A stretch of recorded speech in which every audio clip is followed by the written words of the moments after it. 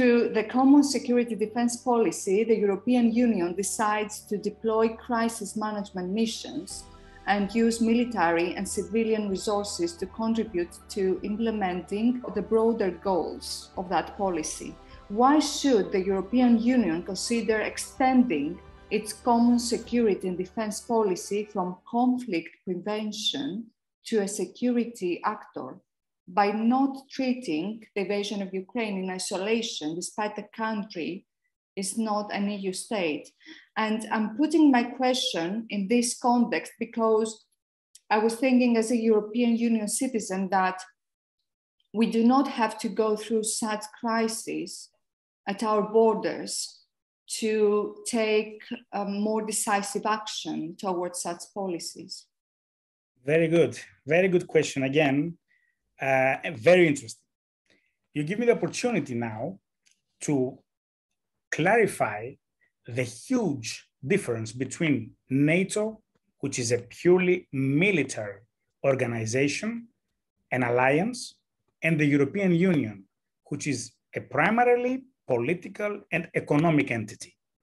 So yes, we would love to have something more robust regarding defense, but we have to underline that since most of the European Union member states are also members of NATO, they rely on the Article 5 of the alliance, which is the collective defense.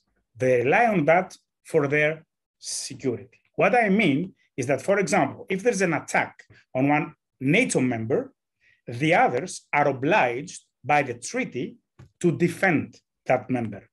Now, when it comes to the European Union, who aspires to be a security provider for the member states and abroad, the Treaty of the European Union, for the first time, and I'm talking about the Lisbon Treaty, in the Article 42-7, clearly states that similarly to Article 5, the European Union member states should, again, should contribute to the defense of one member state under attack.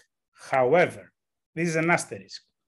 In the second paragraph of the same article, it states that without prejudice to the NATO commitments of these member states. Now, this could be interpreted in various ways, and I will not elaborate further on that. I would also like to underline that apart from the external borders, the Treaty of the Function of the European Union, the TFEU, in the Article 222, there is the solidarity clause. What does it mean?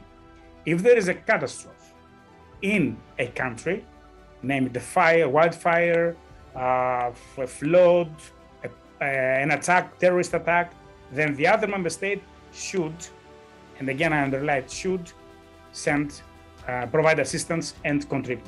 So, regarding defense, NATO. Regarding internal issues, the European Union.